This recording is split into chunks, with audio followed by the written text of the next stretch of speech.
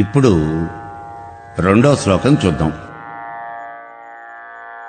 తనీయాంసం పాంసం తవ చరణ పంకేరుహభువం విరించి సంచిన్వన్ విరచేతి లోకాన వికలన్ వహచ్చేనం శౌరికదమపి సహస్రేణ శిరసాం హరస్సంక్షుజ్యేనం భయతి భసితోద్దూళన విధిం. ఓ తల్లి, నీ పాదధూళిని అణుమాత్రం తీసుకున్నటువంటి బ్రహ్మదేవుడు చరాచర జగత్తును కూడా సృష్టిస్తూ ఉన్నాడు. అతల వితల సుతల రసాతల మహాతల పాతాళ మత్స్యలోకాలు అనబడేటటువంటి అధోలోకాలను, భూలోక భువర్లోక సువర్లోక మహాలోక జనోలోక తపోలోక సత్యలోకాలు అనబడేటటువంటి ఊర్ధ్వలోకాలను, మొత్తం 14 లోకాలను కూడా ఆ బ్రహ్మదేవుడు సృష్టిస్తూ ఉన్నాడు. అలాగే విష్ణువు తన యొక్క 1000 తలలతో ఈ భూమిని మోస్తూ ఉన్నాడు. ఈశ్వరుడు దానినే శరీరమంతా రాసుకుని భస్మంగా ధరిస్తూ ఉన్నాడు అంటున్నారు భగవత్పాదుల వారి శ్లోకంలో. ఆ పరమేశ్వరి యొక్క పాదధూళియే త్రిమూర్తులకు సృష్టి స్థితిలయాలు చేసేటటువంటి శక్తిని ప్రసాదిస్తున్నది అని చెబుతూ ఉన్నారన్నమాట. ఆ దేవి యొక్క పాద పద్మాల నుంచి జారినటువంటి రేణువుల యొక్క ప్రభావం చేతనే బ్రహ్మ 14 లోకాలను ఒకదానితో ఒకటి అడ్డుపడకుండా సృష్టించగలుగుతూ ఉన్నాడు. అది అక్కడ ఆయన ఉన్నటువంటి గొప్పతనం. లోకాలు సృష్టించటం అనేది ఇక్కడ గొప్పతనం కాదు. ఆ లోకాలు పరిభ్రమిస్తూ ఉన్నప్పుడు ఒక లోకానికి ఇంకో లోకం తగలకుండా, అలా తగిలి విస్ఫోటం చెందకుండా ఈ లోకాలన్నీ కూడా సృష్టించగలుగుతూ ఉన్నాడు. ఆ పాదధూళిని సంపాదించి సూర్యుడు అనేటటువంటి యదువంశానికి సంబంధించినటువంటి ఒక రాజు, ఆ రాజు యొక్క వంశ పరంపరలోని వాడైనటువంటి వాడు ఆదిశేషుడు. ఈ ఆదిశేషుడు తన యొక్క 1000 శిరస్సులతోనూ ఈ భూమినంతటిని కూడా మోస్తూ ఉన్నాడు. అంటే పరమేశ్వరి యొక్క పాద రేణువులను సంపాదించినటువంటి వాడై ఈ ఆదిశేషుడు భూమండలం మొత్తాన్ని కూడా తన 1000 శిరస్సుల మీద మోస్తూ ఉన్నాడు అని చెబుతూ ఉన్నారు. వామకేశ్వర తంత్రంలో సింసుమారాత్మ విష్ణు భూరాది మూర్ధ్వత స్థితాన్, శ్రీ మహావిష్ణువు మొసలి రూపంలో ఊర్ధ్వలోకాలు అన్నీ కూడా మోస్తూ ఉన్నాడు. అలాగే దధ్రే శేషేతాన్ లోకాన్ సప్తలోకాన్ అధస్థితాన్, అధోలోకాలు అన్నీ కూడా ఆదిశేషుని యొక్క రూపంలో మోస్తూ ఉన్నాడు అని చెప్పేసి అంటూ ఉన్నారు. అంటే ఊర్ధ్వలోకాలన్నీనేమో మొసలి రూపంలో మోస్తూ ఉన్నాడు, అధోలోకాలన్నింటినీ ఆదిశేషుని యొక్క రూపంలో మోస్తూ ఉన్నాడు. ఇక్కడ ఈ లోకాలను రక్షించవలసినటువంటి బాధ్యత ఎవరిది? శ్రీ మహావిష్ణువుది. కాబట్టి ఇక్కడ శేషుడు మోస్తున్నాడు అంటే, శేషుడు అంటే ఎవరో కాదు, అతడు శ్రీ మహావిష్ణువు యొక్క ప్రతిరూపమే. శ్రీ మహావిష్ణువే ఇక్కడ ఆదిశేషుడు అనేటటువంటి విషయాన్ని మనం గుర్తుపెట్టుకోవాలన్నమాట. ఇక హరుడు అని అంటే త్రిమూర్తుల్లో 3వ వాడు. ఇతడి పేరు అసలు రుద్రుడు. హరతీతి హరహ, ప్రళయకాలంలో ప్రపంచాన్ని మొత్తాన్ని కూడా హరించేటటువంటి వాడు హరుడు. ఇతడు 14 లోకాలు భస్మం చేసి, ప్రళయకాలంలో లోకాలన్నీ కూడా భస్మం చేసినటువంటి వాడై, ఆ వచ్చినటువంటి భస్మాన్ని ఒంటికి రాచుకుని శుభ్రంగా కూర్చుని జపం చేసుకుంటూ ఉన్నాడు. అంటే ఈ జగత్తు యొక్క సృష్టి స్థితి లయము అన్నీ కూడా ఆ పరమేశ్వరి యొక్క పాదరేణువుల ప్రభావం చేతనే జరుగుతూ ఉన్నాయి అని చెప్పేసి వివరిస్తూ ఉన్నారు శంకర భగవత్పాదుల వారి శ్లోకంలో. అయితే ఇక్కడ మనం గుర్తించవలసినటువంటి విషయం ఏమంటే, ఈ శ్లోకంలో భగవత్పాదుల వారు దర్శన శాస్త్రాన్ని మనకి వివరిస్తూ ఉన్నారు. అసలు ఈ దర్శన శాస్త్రము అంటే ఏమిటి, దర్శనము అంటే ఏమిటి? దృశ్యతే జ్ఞాయతే అనేనేతి దర్శనం అని సూత్రం. అంటే వస్తుతత్వాన్ని తెలియచేసేటటువంటి దాన్ని దర్శనము అని అంటారు. ఈ దర్శనాలు అనేక ఉన్నాయి, కానీ వాటిలో ముఖ్యమైనటువంటివి మాత్రం కేవలం 6 దర్శనాలు. పాణిని జైమినిశ్చేవ వ్యాసస్య కపిలస్య చ కణాదస్య అక్షపాదస్య దర్శనాన్ని షడైవహి అని సూత్రం. అంటే పాణిని రాసినటువంటి వ్యాకరణ శాస్త్రము, జైమిని రాసినటువంటి పూర్వమీమాంస, వ్యాసుడు రాసినటువంటి ఉత్తరమీమాంస, కపిలుడు రాసిన సాంఖ్య దర్శనము, కణాదుడు రాసినటువంటి వైశేషిక దర్శనము, అక్షపాదుడు రాసినటువంటి న్యాయ దర్శనం. ఇవి అసలు ఈ దర్శన శాస్త్రంలో ముఖ్యమైనటువంటివి. అయితే శంకర భగవత్పాదుల వారు ఈ శ్లోకంలో కణాదుడి యొక్క వైశేషిక దర్శనాన్ని, గౌతముడు రాసినటువంటి న్యాయ దర్శనము, కపిలుడు రాసిన సాంఖ్య దర్శనము, పతంజలి రాసినటువంటి యోగ దర్శనము, ఈ 4ంటిని కూడా వివరించినటువంటి వాడై వీటిని కాదు అని చివరికి వేదాంత దర్శనాన్ని ఆయన స్థాపిస్తూ ఉన్నారు. అదే అద్వైత సిద్ధాంతం అన్నమాట. వేదాంత దర్శనం అంటే అద్వైత సిద్ధాంతం. అసలు ఇప్పుడు ఈ దర్శనాలు ఏమిటి అనేటువంటి విషయాన్ని ఒక్కసారి చూద్దాం. మొట్టమొదటిది ఇక్కడ చెప్పింది వైశేషిక దర్శనం. ఈ వైశేషిక దర్శనాన్ని కణాద మహర్షి రాశాడు. ఈ కణాదుడి యొక్క లెక్క ప్రకారం పరమాణువుల వల్లనే ఈ చరాచర జగత్తంతా ఏర్పడింది అని అంటాడు. జగత్తంతా కూడా అణువుల వల్లనే ఏర్పడింది, ఇది అణువుల మయము. కొన్ని పరమాణువులు కలిసి ఈ జగత్తు ఏర్పడింది అని అంటాడు. అయితే ఇక్కడ ఈ వైశేషిక దర్శనంలో వీళ్ళందరూ కూడా ఈశ్వరుణ్ణి అనుమాన ప్రమాణంతోనే నమ్ముతారు తప్పించి మిగిలినటువంటి ఇవి కూడా వీళ్ళకి లేదు. సరే, ఇక్కడ ఈ అనుమాన ప్రమాణము అని అన్నాం కదా, అసలు ప్రమాణము అంటే ఏమిటి? ప్రమాణము అనంటే మామూలుగా ఈ భూలోకంలో మానవుడు మిథ్యాజ్ఞానంతో మిడిసిపడుతూ ఉంటాడు. ఇది అందరికీ తెలిసినటువంటి విషయమే. మిథ్యాజ్ఞానం అంటే ఏమిటి? ఇది మళ్ళీ అనుమానం మనకి. శరీరమే ఆత్మ, కంటికి కనిపించేంత నిత్యమో సత్యమో అయినటువంటిది, కర్మల వల్ల ఫలం వస్తుంది అనేటటువంటి మాట ముమ్మాటికి నిజము. మనం చూస్తున్నది, అనుభవిస్తున్నది అంతా నిజము. ఇది మిథ్యాజ్ఞానం అంటే. ఏదైతే అసత్యమో అది సత్యమో అని నమ్ముతూ ఉంటాం మనం, ఏదైతే అబద్ధమో అది నిజమో అని నమ్ముతూ ఉంటాం. అదే మిథ్యాజ్ఞానం అంటే, అంతకన్నేం లేదు. మనం కళ్ళతో చూస్తున్నటువంటి ఈ దృశ్యమంతా కూడా ఇది శాశ్వతమైనటువంటిది కాదు, ఇది క్షణికమైనటువంటిది. కానీ ఇదే నిజమైనటువంటిది, ఇదే సత్యము, నిత్యము, శాశ్వతము అని చెప్పేసి మనం నమ్ముతాం. ఇది మిథ్యాజ్ఞానము అంటే. అయితే ఈ మిథ్యాజ్ఞానం వల్లనే మనకి రాగద్వేషాలు అనేవి పుడుతూ ఉన్నాయి. ఈ రాగద్వేషాల వల్లనే మనం కర్మలు చేస్తూ ఉన్నాం. ఆ కర్మల యొక్క ఫలితాలు, వీటి వల్ల మనకు వచ్చేది పాపపుణ్యాలు. ఈ పాపపుణ్యాల వల్ల ఏమవుతోంది? మనకి ఉత్తర జన్మలు కలుగుతాయి. అందుచేతనే దుఃఖాన్ని మనం అనుభవిస్తూ ఉన్నాము అనేటువంటి విషయాన్ని మనం తెలుసుకోలేకపోతూ ఉన్నాం. మనకి దుఃఖం రావడానికి కారణం ఏమిటి అంటే మనకున్నటువంటి ఈ మిథ్యాజ్ఞానమే.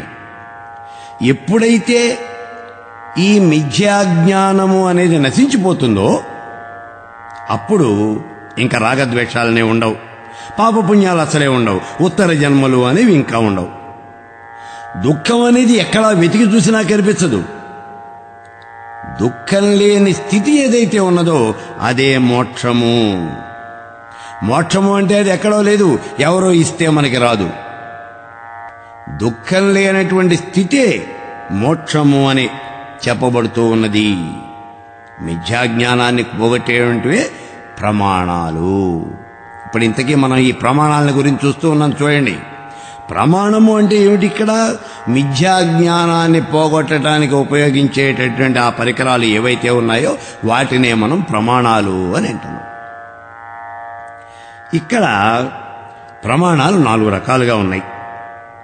ఒకటి ప్రత్యక్ష ప్రమాణము, రెండోది అనుమాన ప్రమాణము, మూడోది ఉపమాన ప్రమాణము, నాలుగవది శబ్ద ప్రమాణము అని అంటాం. మొత్తం 4 రకాలైనటువంటివి ఈ ప్రమాణాలు. ఇందులో మొట్టమొదటిది ప్రత్యక్ష ప్రమాణం. ప్రత్యక్ష ప్రమాణం అంటే ప్రత్యక్షంగా మనం చూపించగలగటం కానీ లేదా వాళ్ళకి దాన్ని అనుభవింపజేయటం కానీ మనం చేయగలుగుతాం ఈ ప్రత్యక్ష ప్రమాణంలో. ఉదాహరణకి ఇంద్రియాల యొక్క సహాయంతోనే మనకి జ్ఞానం కలుగుతూ ఉన్నది.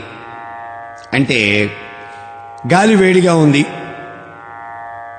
ఎలా తెలుస్తుంది మనకి? ఆ గాలి మన శరీరానికి సోకినప్పుడు ఇది వేడిగా ఉన్నది, చల్లగా ఉన్నది అనే విషయం మన ఇంద్రియాల ద్వారా గ్రహించగలుగుతాం. అంటే ప్రత్యక్షంగా దీన్ని అనుభవించి మనం తెలుసుకోగలుగుతాం. ఇది ప్రత్యక్ష ప్రమాణం. అలాగే మంచు చల్లగా ఉన్నది ఇలా చెప్పినప్పుడు ఆ పదార్థాలని కనుక మనం తాకినట్లయితే ఇది వేడిగా ఉన్నది, చల్లగా ఉన్నది అనే విషయం తెలుస్తుంది. అంటే ప్రత్యక్షంగా దాన్ని మనం అనుభవించగలుగుతాం. దాన్నే మనం ప్రత్యక్ష ప్రమాణము అని అంటాం. ఇక రెండోది అనుమాన ప్రమాణం. అనుమాన ప్రమాణం అంటే ఒకదాన్ని చూసి రెండోది ఉన్నది అని మనం భావించడం జరుగుతుంది. ఇది ఎట్లా అంటే ఇక్కడ ఒక చిన్న ఉదాహరణ చూడండి. ఎక్కడి నుంచో ఒక పొగ వస్తోంది. పొగ ఎక్కడి నుంచి వస్తోంది? ఇక్కడ పొగ వస్తోంది కాబట్టి నిప్పు ఉండాలి అని మనం ఊహిస్తున్నాం. అక్కడెక్కడో నిప్పు ఉందిరా అబ్బాయి, పొగ వస్తోంది అని చెప్పేసి మనం అంటాం. అంటే మనం నిప్పును చూడలేదు. నిజంగా నిప్పు ఎక్కడుందో మనకి తెలియదు, నిప్పును మనం చూడలేదు. కానీ మనం చూస్తున్నది కేవలం పొగని మాత్రమే. పొగ ఉన్నది కాబట్టి నిప్పు ఉన్నది అని చెప్పేసి మనం ఊహిస్తూ ఉన్నాం. ఇది అనుమాన ప్రమాణము. ఇలా గనుక మనం చెప్పాలి అంటే జీవితంలో తల్లి అనేది ప్రత్యక్ష ప్రమాణం, తండ్రి అనేది అనుమాన ప్రమాణం. అయితే మళ్ళీ గౌతముడు ఈ అనుమాన ప్రమాణాన్ని 3 భాగాలుగా విభజించడం జరిగింది. అవి పూర్వవత్తు, శేషవత్తు, సామాన్యతో, దృష్టవత్తు అని చెప్పేసి మళ్ళీ దీన్ని అలా 3 రకాలుగా విభజించడం జరిగింది. అయితే అవి ఏమిటి అనేటువంటి విషయాన్ని కనుక మనం చెప్పుకుంటూ పెడితే అప్పుడు సౌందర్య లహరి మీద ఉపన్యాసం అవుతుంది, మనకి దర్శన శాస్త్రం మీద ఉపన్యాసం అవుతుంది. అందుకని ఆ అనుమాన ప్రమాణాన్ని అక్కడితో వదిలేద్దాం. మూడవ ప్రమాణం ఏమిటి? ఉపమానం. ఉపమానం అంటే పోలిక మీద ఆధారపడినటువంటిది. సామాన్యంగా మనం చూడండి, సీతారాముల్లాగా ఉన్నారయ్యా అన్నాం. సీతారాముల్లాగా ఉన్నారు అని అంటే అర్థం ఏమిటి? ఇక్కడ వాళ్ళు ఆదర్శ దంపతులు అని మనం అన్నాం అంతే. మనం నిజంగా ఆ మాట అన్నామా? అనలేదు. మరి అనక్కర్లేదా? అనవలసిన అవసరం లేదు. ఎందుకంటే సీతారాములు ఆదర్శ దంపతులు అనేటువంటిది అది అక్కడ ఫిక్స్ అయిపోయింది. ఇంకా దాని గురించి మళ్ళీ మనం విడిగా చెప్పాల్సిన అవసరం లేదు. ఇది ఉపమాన ప్రమాణం. నాలుగవది శబ్ద ప్రమాణం. పెద్దలు చెప్పేటువంటి విషయాలని బట్టి మనకు కలిగేటువంటి జ్ఞానం అన్నమాట. ఈ శబ్ద ప్రమాణం మళ్ళీ 2 రకాలుగా ఉంటుంది. ఒకటి వేదంలో చెప్పబడింది, రెండోది ఆప్తవాక్యం. వేదంలో చెప్పబడినటువంటి విషయాలు కొన్ని ఉన్నాయి. మన హితులైనటువంటి వాళ్ళు, పెద్దవాళ్ళు, మన పూర్వీకులు చెప్పిన మాటలు కొన్ని ఉంటాయి. ఇది ఏదైనా సరే శబ్ద ప్రమాణమే అవుతుంది. ఇవి ఎలా మనం ఉదాహరణగా చెప్పాలి అంటే, విషం తింటే చస్తాడు. ఇది ఎలా తెలుసు నీకు? నువ్వు తిని చూసావా? నేను తిని చూడలేదు. కానీ ఎందుకంటే నేను గనక ఆ విషయాన్ని తింటే ఇక్కడ మీ అందరి ముందు ఇట్లా కూర్చుని ఉంటాను కదా నేను. మరి ఎవరు తిన్నారు? గతంలో వాళ్ళు అనుభవంతో చెప్పినటువంటి వాక్యం. అది విషం తింటే చస్తారు అనేది అనుభవంతో చెప్పినటువంటి వాక్యం. కాబట్టి వాళ్ళు అనుభవం మీద ఈ విషయం చెప్పారు. ఒకవేళ మనం నమ్మము అన్నాం అనుకోండి, సరే తిను. నువ్వు నమ్మకపోతే ఆ విషయాన్ని నువ్వు తిని చూడు. నెక్స్ట్ మినిట్లో నువ్వు కాస్త చచ్చి ఊరుకుంటావు, అప్పుడు తెలుస్తుంది. ఎవరికి నీకు కాదు, మాకు తెలుస్తుంది. విషయం తింటే చస్తారు, నువ్వు చచ్చావు కాబట్టి ఎవరైనా సరే చస్తాడు అనే విషయం మాకు తెలుస్తుంది. ఇది ఆప్తవాక్యము అని అంటారు వేదాల్లో చెప్పినటువంటివి. ఈ ప్రమాణాల వల్లనే అసలు మనకి విషయము అనేటటువంటి తెలుస్తుందన్నమాట. అయితే ఇక్కడ ఈ వైశేషిక దర్శనంలో వీళ్ళందరూ కూడా ఈశ్వరుణ్ణి అనుమాన ప్రమాణంతోనే నమ్ముతారు. ఇది ఇక్కడ వైశేషిక దర్శనంలో ఉన్నటువంటి విషయం. ఇక రెండోది ఇందులో న్యాయ దర్శనము. ఈ న్యాయ దర్శనము అంటే ఏమిటి అసలు? ఇది దీన్ని రాసినటువంటి వాడు అక్షపాదుడు. ఇతడికే గౌతముడు అని కూడా పేరుంది. అయితే ఈ గౌతముడు సృష్టికి మూలమైనటువంటి పదార్థాలు కొన్ని ఉన్నాయి అన్నాడు. అవి ఎన్ని ఏమిటి అని అంటే 16 రకాలైనటువంటి పదార్థాలు ఈ సృష్టికి మూలమైనటువంటివి ఉన్నాయి అని చెప్పేసి అంటాడు. అని అంటూ ఇక్కడ ఈయన ఈ 16 పదార్థాలని గురించి గనక మనం తెలుసుకున్నట్లయితే, ఈ 16 పదార్థాల యొక్క తత్వాన్ని మనం తెలుసుకున్నట్లయితే మనకి మోక్షం సిద్ధిస్తుంది అని చెప్తాడు.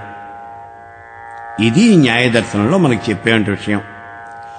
అయితే ఈ ప్రపంచం అంతా దుఃఖమయం.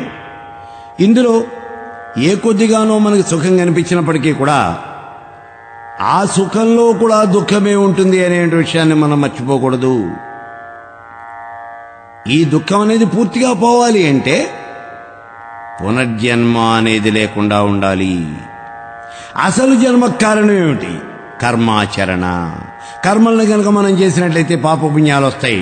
ఇందాక చెప్పుకున్నాం మనం, కర్మలు చేయటం వల్ల వాటి ఫలితం వస్తుంది అన్నాం. ఏమిటి అంటే పాపము పుణ్యము మనకి కలుగుతాయి అన్నాం.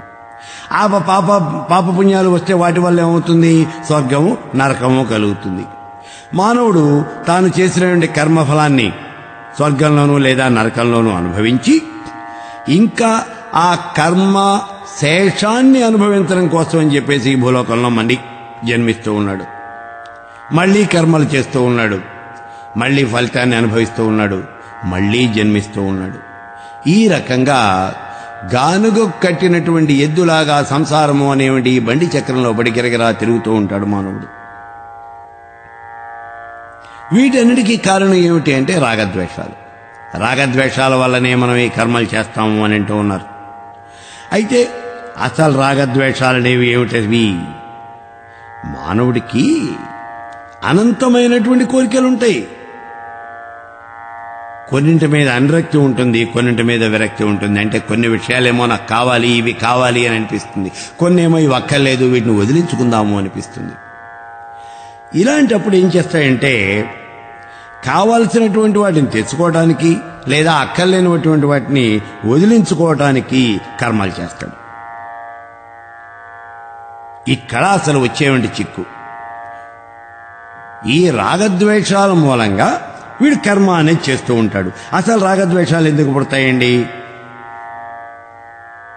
మిథ్యాజ్ఞానం వల్ల పుడతాయి. అంటే మానవుడు తనకున్నటువంటి మిడిమిడి జ్ఞానంతో తన చుట్టూ ఉన్నదంతా కూడా యథార్థము, సత్యము, నిత్యము అని నమ్ముతూ ఉంటాడు. తన కంటికి కనిపించేవంటిదంతా కూడా నిత్యము, సత్యము అని నమ్ముతాడు. తల్లి, తండ్రి, భార్య, సంతానం, భోగభాగ్యాలు ఇవన్నీ కూడా యథార్థము అని నమ్ముతాడు. ఇవన్నీ నిజంగా శాశ్వతమైనటువంటివి కావు, ఇవి సత్యం కావు. అసలు మానవుడి శరీరమే శాశ్వతం కాదు. అలాంటప్పుడు ఈ ఎదురుకుండా కనిపించేవన్నీ శాశ్వతం ఎట్లా అవుతాయి? అయినా సరే మానవుడు అజ్ఞాని. ఈ అజ్ఞానం చేత ఏం చేస్తాడు? ఇవన్నీ నిజం అనుకుంటాడు. ఈ నిజం అనుకుని అక్కడితో ఊరుకోడు. నిజం అనుకున్న వాటన్నింటినీ కూడా తాను పొందడానికి ప్రయత్నం చేస్తాడు. ఎప్పుడైతే ఇవన్నీ పొందాలి అని ప్రయత్నం చేశాడో ఆ పొందడానికి చేసే ప్రయత్నంలో అనేక రకాలైనటువంటి కష్టాలు అనుభవిస్తాడు. ఒకవేళ ఈ కోరికలన్నీ తీర్చుకోగలిగినప్పటికీ, అంటే వాడు కావాలనుకున్నటువంటి ఆ వస్తువులన్నీ తాను పొందగలిగినప్పటికీ దుఃఖం మాత్రం తప్పదు. అందుచేత ఈ దుఃఖం పోవాలి అంటే ఏం చేయాలి? దుఃఖం పోవాలి అంటే ఏం చేయాలి? ఈ మిథ్యాజ్ఞానాన్ని వదిలించుకోవాలి. దుఃఖము యొక్క నివృత్తి ఏ మోక్షము అని మనం గతంలో చెప్పుకున్నాం చూడండి. దుఃఖం లేకుండా ఉండటమే మోక్షము. మరి దుఃఖాన్ని వదిలించుకోవడం ఎట్లా? తత్వజ్ఞానాన్ని అలవరుచుకోవాలి. అంటే మిథ్యాజ్ఞానాన్ని పూర్తిగా వదిలించుకుని తత్వజ్ఞానాన్ని అలవర్చుకోవాలి. ఇలాగా మానవుడు మోక్షాన్ని పొందుతాడు అని చెప్పేసి ఈ యొక్క న్యాయ దర్శనం అంతా కూడా వివరిస్తుంది. ఆ తర్వాత చెప్పినటువంటిది సాంఖ్య దర్శనం. ఏమిటి ఈ సాంఖ్య దర్శనము అంటే? దీన్ని రాసినటువంటి వాడు కపిలుడు, కపిల మహర్షి అంటారు చూడండి. విష్ణు శాస్త్రంలో వస్తుంది, భాగవతంలో చెప్తాడు కపిలుని గురించి. ఆ కపిల మహర్షి ఈ సాంఖ్య మతాన్ని ఆయన చెప్పినటువంటి వాడు. ఈ సాంఖ్య దర్శనం కపిలుడిది. ఈ లెక్క ప్రకారం ఈ జగత్తంతా కూడా 25 తత్వముల చేత ఏర్పడింది అంటాడు. ఆ 25 తత్వములు ఏమిటయ్యా అంటే అవ్యక్తము, మహత్తత్వము, అహంకారము, ఇవి 3. ఆ తర్వాత పంచతన్మాత్రలు, పంచభూతాలు, జ్ఞానేంద్రియాలు, కర్మేంద్రియాలు, 4 5 20. తన్మాత్రలు 5, పంచభూతాలు 5, జ్ఞానేంద్రియాలు 5, కర్మేంద్రియాలు 5, 20. ఇందాక చెప్పిన అవ్యక్త, మహత్తత్వ, అహంకారాలు 3, 23. మనస్సు, పురుషుడు వెరసి 25. ఈ 25 తత్వముల యొక్క రూపమే, దీని యొక్క పరిణామమే ఈ చరాచర జగత్తు అని అంటాడు కపిల మహర్షి. పాలు అవి తోడుకుని పెరుగ్గా ఎలా అయిందో అలాగే ప్రకృతి పురుషుల యొక్క కలయిక వల్ల ఈ చరాచర జగత్తంతా కూడా ఏర్పడింది అని చెప్పేసి ఈ సాంఖ్య దర్శనంలో చెప్పబడుతుంది. ఇక 4వది యోగశాస్త్రం, యోగ దర్శనం అంటారు దీన్ని. ఈ యోగ దర్శనాన్ని రాసినటువంటి వాడు పతంజలి మహర్షి. ఈ యోగ దర్శనం అనేది 4 భాగాలుగా ఉంటుంది. దీనిలో ఒక్కొక్క భాగాన్ని ఒక్కొక్క పాదము అని అంటారు. అంటే 4 భాగాలకి 4 పాదాలు అని అంటారు. ఇక్కడ అష్టాంగ యోగ సాధన ద్వారా కైవల్యం ప్రాప్తిస్తుంది అని మనకి చెప్పబడుతోంది. అష్టాంగాలు అంటే ఏమిటి? యమ, నియమ, ఆసన, ప్రాణాయామ, ప్రత్యాహార, ధారణ, ధ్యాన, సమాధులు, ఈ 8 అష్టాంగములు అని అంటారు. ఈ 8 మనం ఉపాసన చేయటమే దీన్ని అష్టాంగ యోగ మార్గము అని అంటారు. ఈ 4 దర్శనాల్ని ఇక్కడ ఖండించి శంకర భగవత్పాదుల వారు వేదాంత దర్శనాన్ని ఇక్కడ ప్రతిష్ఠించారు. వేదాంత దర్శనము అంటే ఏమిటి అసలు? ఇది ఈ వేదాంత దర్శనము అని అంటే వ్యాస మహర్షి రాసినటువంటి ఉత్తర మీమాంస, వేదముల యొక్క ఉత్తర భాగమైనటువంటి ఉపనిషత్తులను సమన్వయపరిచేటటువంటి బ్రహ్మసూత్రాలు అన్నమాట. అది వేదాంత దర్శనము అని అంటే. దీన్నే ఉత్తర మీమాంస అని కూడా మనం అంటం జరుగుతుంది. ఈ ఉత్తర మీమాంస ప్రకారం అంటే వ్యాస మహర్షి బ్రహ్మసూత్రాల్లో చెప్పినటువంటి దీని ఏమిటి అంటే చరాచర జగత్తు అంతా కూడా పరమేశ్వరుడి చేతనే సృష్టించబడింది. ఆ పరమేశ్వరుడు నిరాకారుడు, నిర్గుణ స్వరూపుడు అయినటువంటి పరబ్రహ్మ. ఆ పరబ్రహ్మ ఎక్కడో లేడు, నీలోనే ఉన్నాడు. తత్వమసి, నువ్వే పరమేశ్వర స్వరూపానివై ఉన్నావు అని చెప్పేసి వ్యాస మహర్షి చెప్తూ ఉన్నాడు. ఇదే అద్వైత సిద్ధాంతం. అయితే బ్రహ్మను గురించి మనం తెలుసుకోవాలి అంటే మోక్ష సాధనాలు కావాలి అని చెప్పేసి అంటారు ఇక్కడ. ఏమిటి మోక్ష సాధనాలు అని అంటే మొట్టమొదటిది నిత్యానిత్య వివేకము అని. ఏది సత్యం, ఏది అసత్యం, ఏది నిత్యం, ఏది అనిత్యం, ఈ విషయాలను తెలుసుకోవటం అన్నమాట. ఈ జగత్తులో బ్రహ్మ సత్యం, జగన్మిథ్య. చరాచర జగత్తులో సత్యము, నిత్యము, శాశ్వతము అయినటువంటిది ఏమిటి అంటే అది పరబ్రహ్మ స్వరూపము. కంటికి కనిపించేటువంటి చరాచర జగత్తంతా కూడా మిథ్య. జగత్తంతా అశాశ్వతమైనటువంటిది, బ్రహ్మ ఒక్కటే శాశ్వతమైనటువంటిది. ఇదే నిత్యానిత్య వివేకము అని అంటారు. రెండోది వైరాగ్యం కావాలి. ఈ లోకానికి సంబంధించినటువంటి సుఖాల పట్ల విముఖత కలిగి ఉండాలి. శరీరం దగ్గర నుంచి బ్రహ్మలోకం దాకా ఇక్కడి ఈ మధ్యలో ఉండేటువంటి భోగ్య పదార్థాలన్నింటి యందు కూడా విముఖత కలిగి ఉండటమే వైరాగ్యము అనబడుతుంది. మూడవది షట్సంపత్తి. ఇవి మొత్తం 6. ఏమిటివి అని అంటే మొట్టమొదటిది శమం, అంటే అంతరింద్రియ నిగ్రహం. విషయవాంఛల నుండి బయటపడి అంతరింద్రియాలను దోషదృష్టితో విరక్తి చెంది నిగ్రహించటము. అంటే మన శరీరంలో ఉన్నటువంటి ఇంద్రియాలన్నింటినీ కూడా మనం నిగ్రహించుకోవాలి అని అంటాడు. ఇది శమము అని అంటారు అంతరింద్రియాలని. దమము అంటే బాహ్యేంద్రియాలని నిగ్రహించటం అన్నమాట. ఇంద్రియాలను వాటి విషయాల నుంచి మళ్లించి వాటి స్థానాలలో వాటిని నిలబెట్టాలి. అంటే విషయ వాసనలు వాటికి లేకుండా చూడాలి. ఇది దమము అని. ఉపరతి కర్మలను పరిచయించడం, బాహ్య విషయాలను చిత్తవృత్తులతో ఆశ్రయించకుండా ఉండాలి. విహిత కర్మల్ని విధిపూర్వకంగా విసర్జించాలి. ఇది ఉపరతి అని అంటే. తితిక్ష శీతోష్ణ సుఖ దుఃఖాలను సహించేటటువంటి శక్తి కలిగి ఉండటం. చింత, దుఃఖము ఇవి ఏవీ లేకుండా, ప్రతీకారం లేకుండా సమస్త దుఃఖాలను కష్టాలను కూడా మనం సహించగలగటము. ఎదుర్కొనేటటువంటి శక్తి సామర్థ్యాలు ఉండి కూడా ఇతరులు చేసినటువంటి అపరాధాలన్నీ కూడా మనం సహించి శాంతంగా ఉండటము. ఇది తితిక్ష అంటే. శ్రద్ధ, గురువు మీద శ్రద్ధ ఉండాలి.